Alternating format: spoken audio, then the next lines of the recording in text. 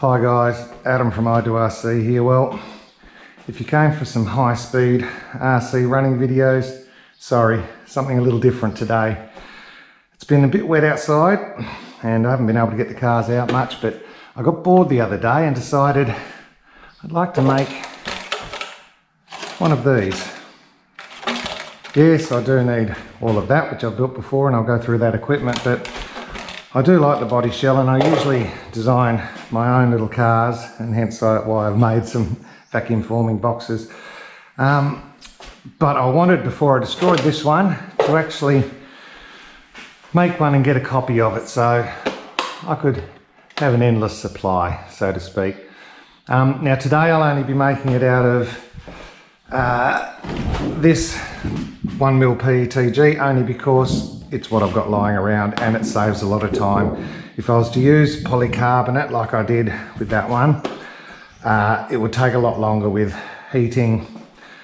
I have to warm the polycarbonate first to get all the moisture out of it. I think polycarbonate's what they call hygroscopic, so it contains moisture and will suck moisture in from the air, so you've got to dry it for a 1mm sheet, probably a good 30 to 40, 50 minutes at a lower temperature just to dry and get all the moisture out. Then you've got to heat it for probably 15 minutes to get it to its right temperature, and then form, for this video, a couple of minutes with this and it should be done. I'm going to do it as much as I can in real time, hence the head camera, just to show you how easy it actually is, and I'm really happy the way it's turned out. Alright, so without further ado, first you're going to need the original body shell. This is what you're going to make your mould out of. Ideally, first what I did is starting to tape up. You're going to pour plaster in this.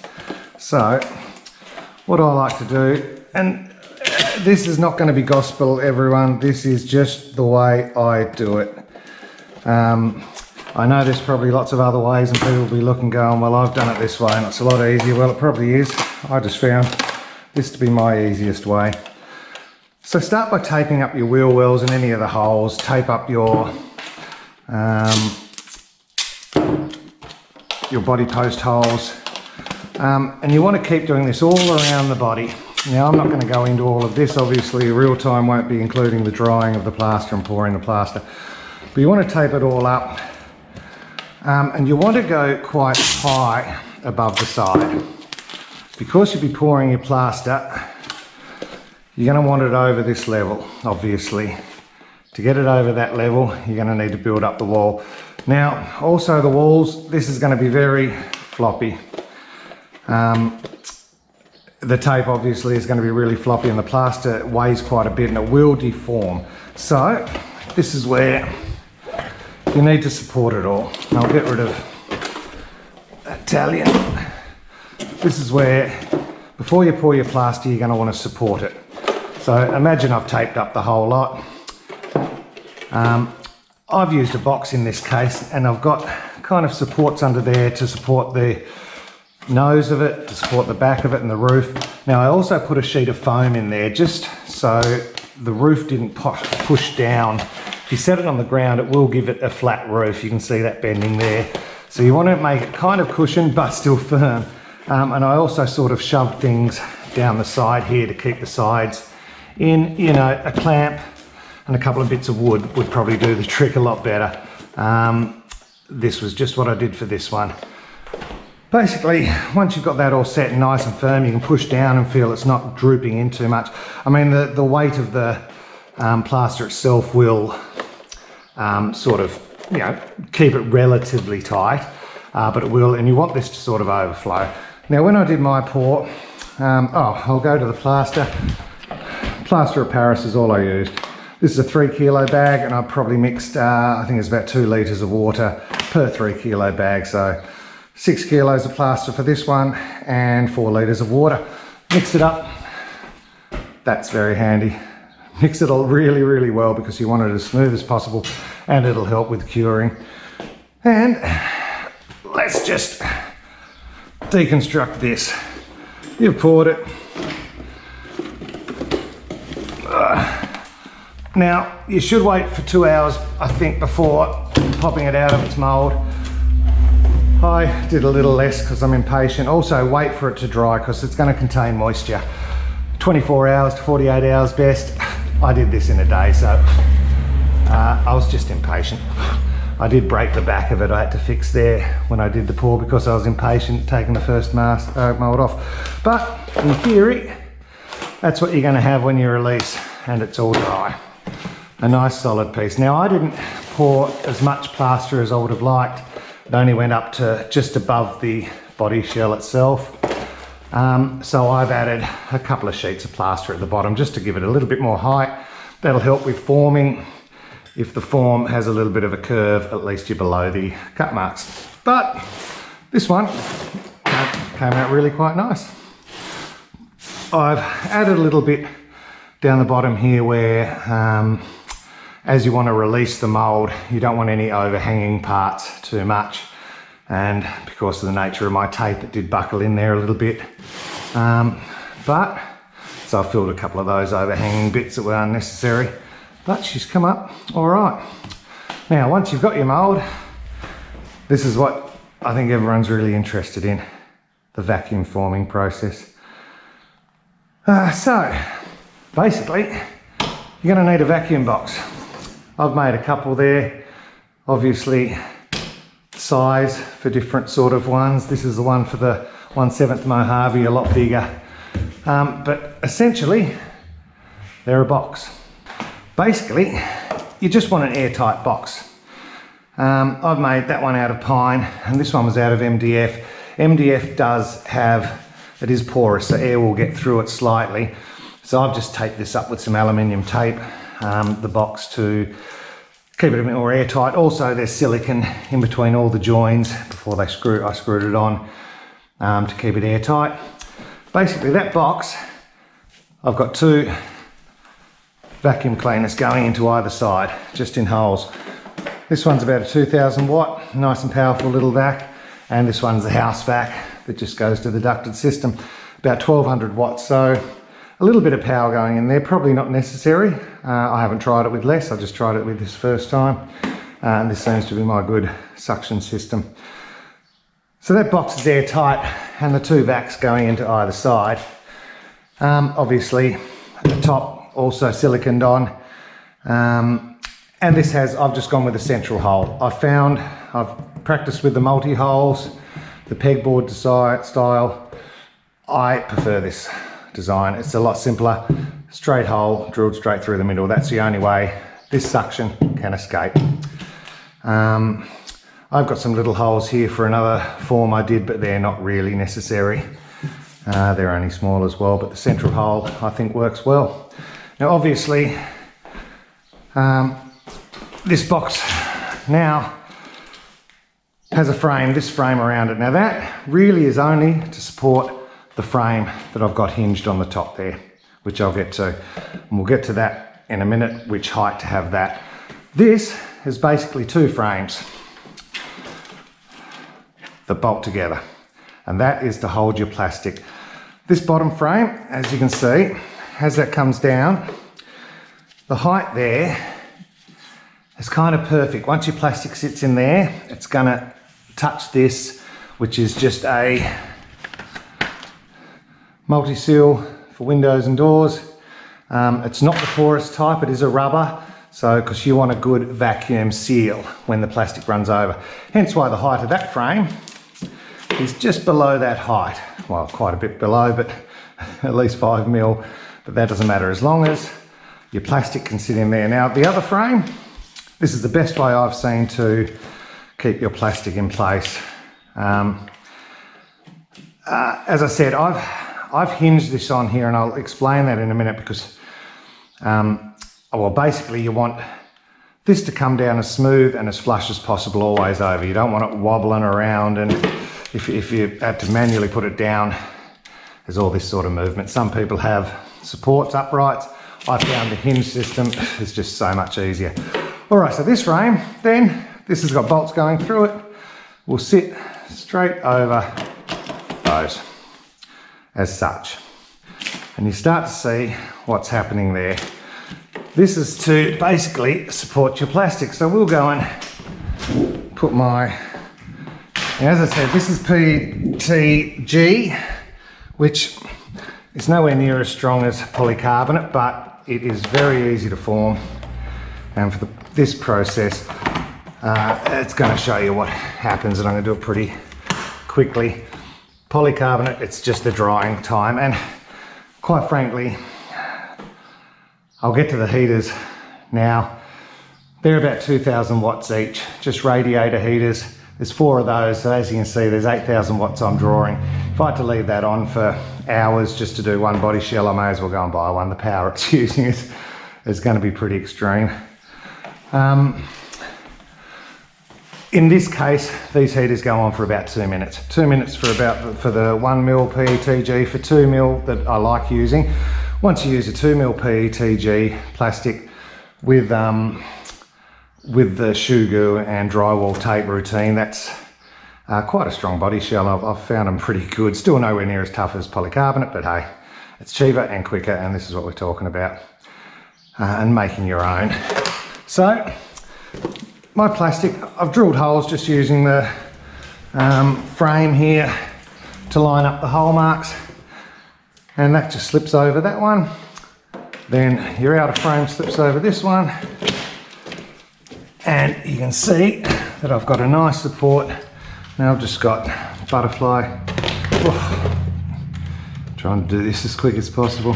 It is quite a speedy process once you've got your timing right and your heaters right at the right distance. So while I do these up, the heater system, it is important to have a nice even distribution of heat. So I know they look like they've just sort of been thrown in there. I have actually sort of made them wider and closer and had them this way at one stage, but it was just not heating the plastic evenly. And eventually I sort of, I mean, obviously with the reflection inside there, they're pushing the heat nicely. What I've also done, as you can see, is just backed the whole lot with tin foil. I found the tin foil, all it's going to do is direct the heat this way. You're not going to lose any of the heat outwards, so it makes a big difference to keep your heat. Obviously, as you can see here, bits start melting because it gets quite hot in there, but at least it's not an oven system, which those heaters would never survive. So the foil, and just around the edges, just directs the heat and doesn't let it escape from behind. And that's what you want. You want to get this, I think it's about 170 degrees Celsius to form it properly. Only for about 2 minutes. You don't want it too hot, obviously, to melt, but you'll see that in real time. All right, all those screws are done up. As you can see, make sure you got it around the right way. Yes, I've got the protective film on this side. That would have been embarrassing. All right, so as you can see, my hinge system now, this is why I like the hinge system. I can manipulate this however I want as well, but that hinge system will allow me to get this close however much I want. So I did a lot of experimenting with distance at the moment. I mean, I'm quite happy with that sitting there. From the heater grill, it's about 10 inches.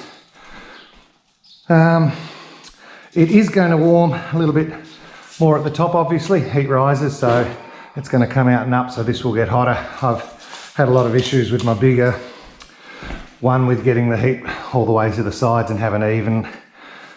This is the Porsche design for the Mojave. But this is exactly the same system. The frame goes on top. My plastic is actually put in place with these on that first and then bolted to this. Only reason being is I've shortened this before. All right, so now that's all set. As you can imagine, you grab your mould and sit him as central as you want. Now that's just a flat bit at the bottom. You want to sit it right in the center there. And this I found is a pretty good size for this system. All right, once that's there and you've got These are all connected. I've just put a bit of tape around here just to stop any air escaping in case it's not perfectly tight. Doesn't hurt. But as you can see, it's ready to turn on. So, on with the heaters and start my timer. Now, as I said, this will only take 2 minutes. A good idea, a good thing to do at the moment, even though the plaster isn't too bad, I like to rub it down with a bit of good old-fashioned vegetable oil. That'll help the plastic remove a lot easier. Don't use WD-40 or anything else on plaster, it's going to eat it away. Vegetable oil on mine seemed to do the trick and been pretty safe, and the cast held up quite well. You can see that's still quite hard at the moment after 45 seconds. If my mould was solid like that one, the form will happen quite quick once the suction starts. This has got some air through it in between the plasterboard and the mould, so it'll form quite slowly, which will give you a good chance to see exactly what's happening. So don't panic, just leave as long as you've got suction around here, it will form. That's one of the beauty of PETG. It does give it a bit of time to form. Also, I've wiped down this side. I've removed the clear film obviously from this side because that's the side I'm going to paint, and left it on the back. You can see that's getting quite soft now. So it's probably not far, that's at 1:30. Probably not far from forming. You can see it's quite floppy and stretchy. So I'd say on with the vacuums.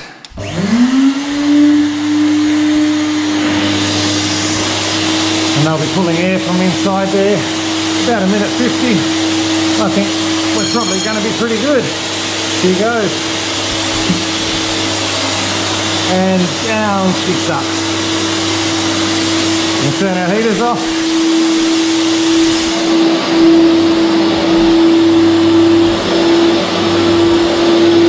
I'll leave the vacuum going just for a little bit while it cools down. You can see that's formed really quite nicely around there. Should be right to turn the vacuums off.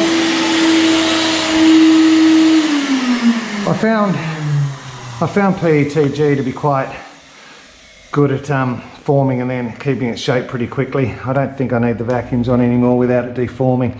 It cools down quite quick, but you can see that sucked in really nicely around there. And one of the beauties with the hinge system is if I put this cast or the mould around the right way, when I lift off, it should be as simple as pushing down a little bit. He says, bit of a shake, and voila, one body shell. And she doesn't look too bad. Okay, then all it is undo the screws.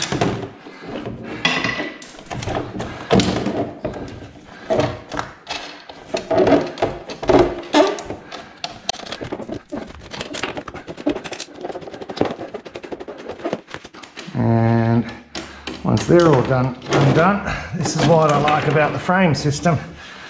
Frame top comes off, and the plastic comes out, and voila, one body shell, not badly formed. All it is to do is cut it out.